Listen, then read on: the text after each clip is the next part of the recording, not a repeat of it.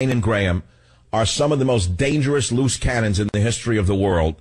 This stupid plan poses the risk of direct confrontation between the proposed coalition force of 100,000 and Russia and Iraq, which are both militarily assisting the Assad government and may not stay out of the fight.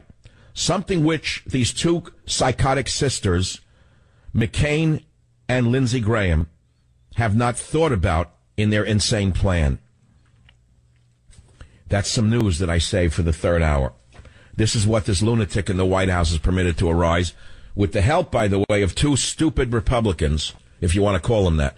McCain has always been a lunatic, a madman.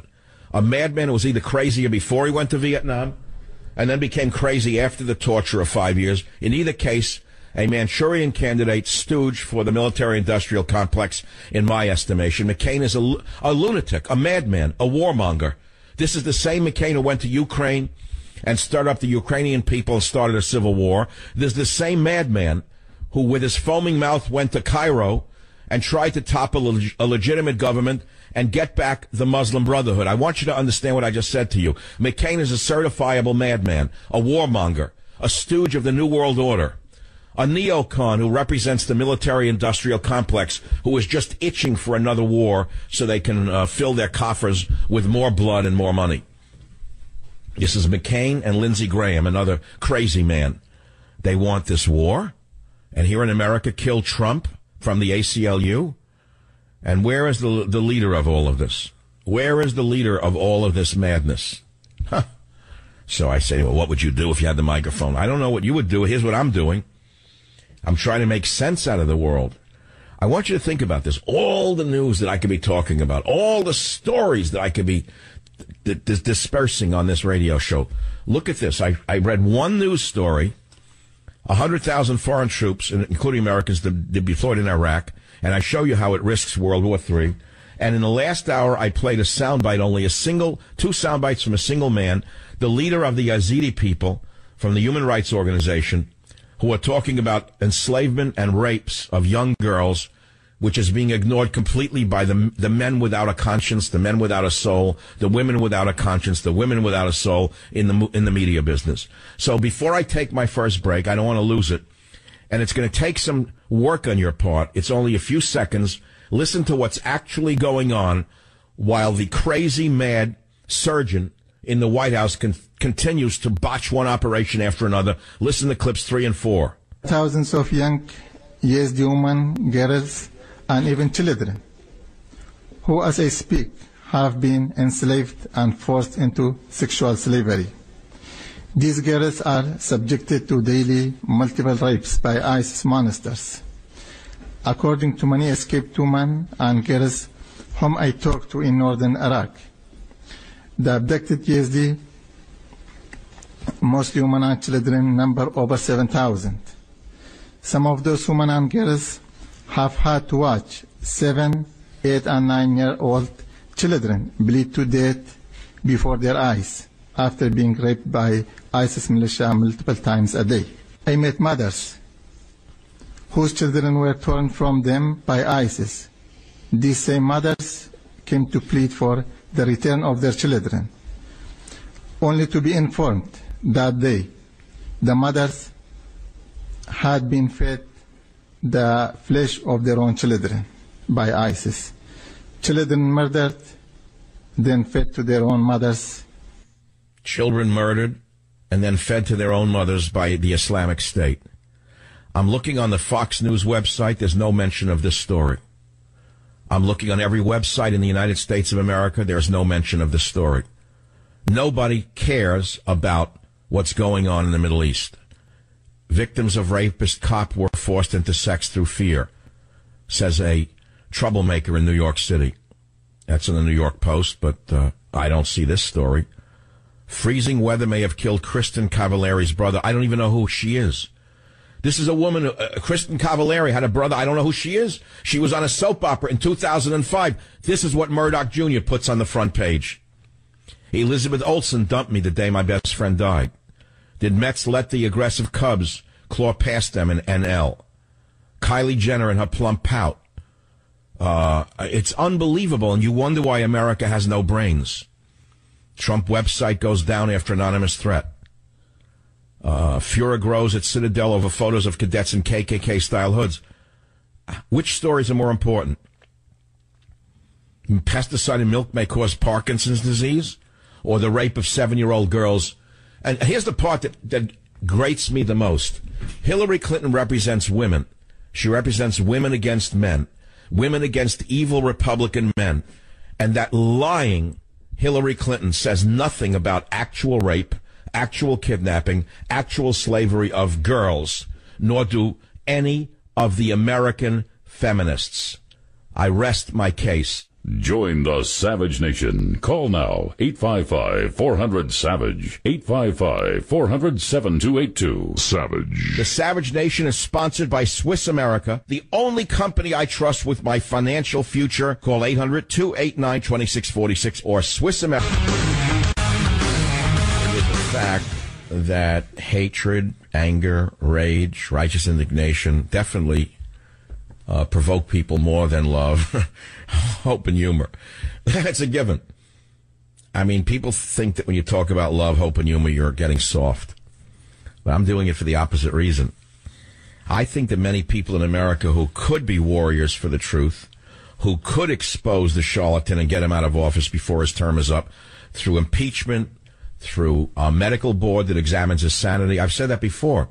I think that a board of 9 psychiatrists could examine whether the president is sane, because by his statements, he's insane.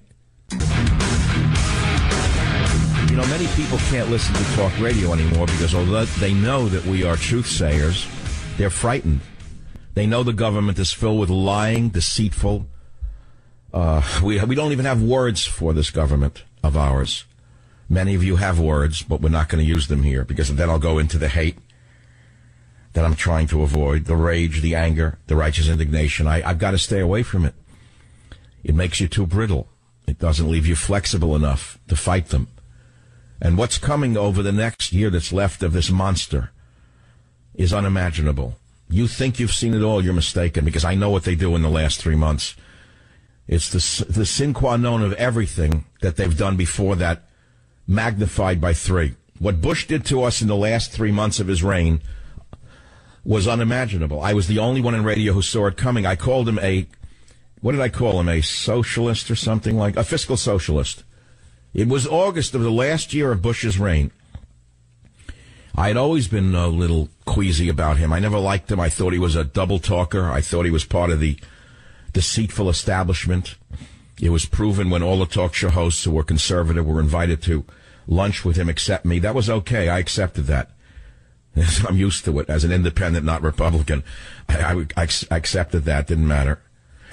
Now, what happened was, I said he's a fiscal socialist, look out, and he busted the economy out in the last 3 months, as you well know, and gave us Obama as a result. And they created Obama. Make no mistake about it. The Republicans wanted Obama. They carried the football of deceit for 8 straight years, and they knew they couldn't carry it for another 4, so they gave you Obama for another 8. Figuring they'll play the game back and forth, the 2-card Monty. See? So now we've had a Democrat for 8 years. It's time for a Republican. And they're shocked that it may be an independent nationalist like Trump. And they're doing everything they can to shaft the American people. But I want to talk about what I talked about. And so I stand again. I'll go back to what I said to you before. I want to go in another direction. You can inspire in other ways. You can inspire through love, hope, and humor. You say, Mike, that's all well and good, but we're facing a Muslim enemy, and I know the rest of the story. I can give you the whole paragraph, the chapter, and the verse. I've written about it. I've talked about it. Almost everything that Donald Trump says I agree with because it's all in my last 2 books. I'm not accusing him of plagiarism. Don't get me wrong. Trust me. If this is what you do in your spare time is write books instead of giving speeches, and then you hear the words that you say being spoken by others, what can you say? You say, thank God for the printed and spoken word. I posted a message on my Facebook page, given that I'm being censored on Facebook, where I said today's radio program will be very special and very different. I hope you will find it inspirational. And I intend to go down that road for a bit. And 4,443 people were reached since I posted it.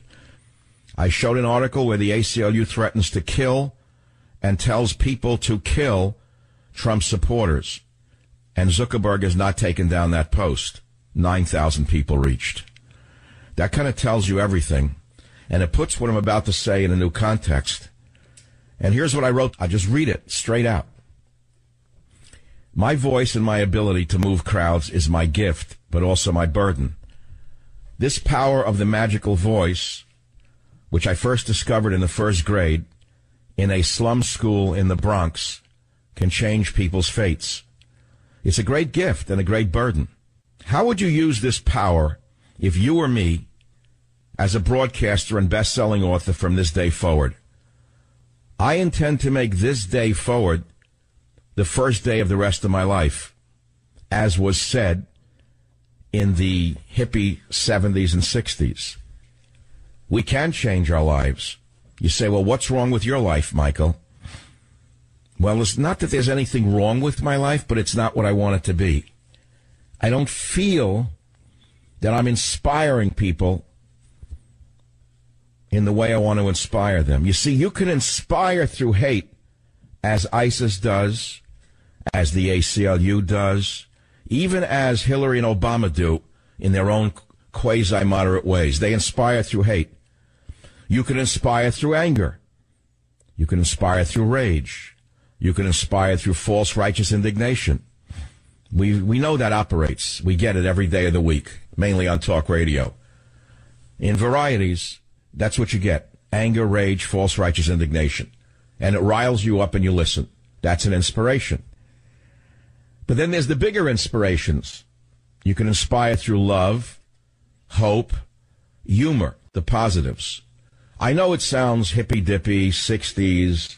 I look at the history of the world, and I look at the world today, and I realize that if we don't inspire each other through positive attributes, love, hope, and humor, we're going to descend into the barbarism of the left and the barbarism of ISIS. Now, maybe this is a different turn for Michael Savage. I get it. You like me to be hard. You like me to be tough. You like me to give you the breaking news. You like me to be cynical. You like me to be analytical. You like me to give you stuff that you don't hear anywhere else. I get that. But there's a limit to that. There's a limit to that. Believe it or not, that's all limited. There's a lot of area beyond all of that. That's called space, time, and the universe, and I want to go there. I want to go there in this life with you, and I want to inspire you in the most positive manner. So I'm asking you a simple question.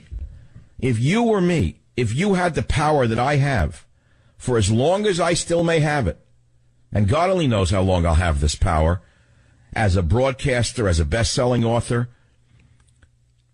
how would you inspire people on this program? What would you do if you had the microphone to inspire people? I think about this season that we're in, the season of peace and the season of love. I think of Christmas. Christianity is the religion of peace. Christianity is the true religion of peace. Islam is not a religion of peace. Christianity is the religion of peace. Christianity is the religion of peace. The religion of peace. Turn the other cheek. Do unto others as you would have them do unto you. These are messages that come from Christianity. What can you do? What can you do in an age of deceit and lies and terror? What you can do is reaffirm your own religion. Instead of letting your church become a mosque or a Unitarian meeting place or a drunk tank on Tuesday nights, you can go to church again. However hokey that sounds, however cynical you are, however hard you are, however unneeding you think you really are, you know in your heart that there's something missing in you. You know that you crave something greater. Because the human being is not a dog. The human being is not a bear. The human being is not a fly. The human being is not an eagle. We are unique creatures. And we need something different than the bear, the dog, the snake, and the eagle. What is that thing that we need? It's that thing called God. These creatures, they don't know God. They are of God. They were created by God. But they don't really need God. That's why they're lower animals. We, as higher animals, need higher things than just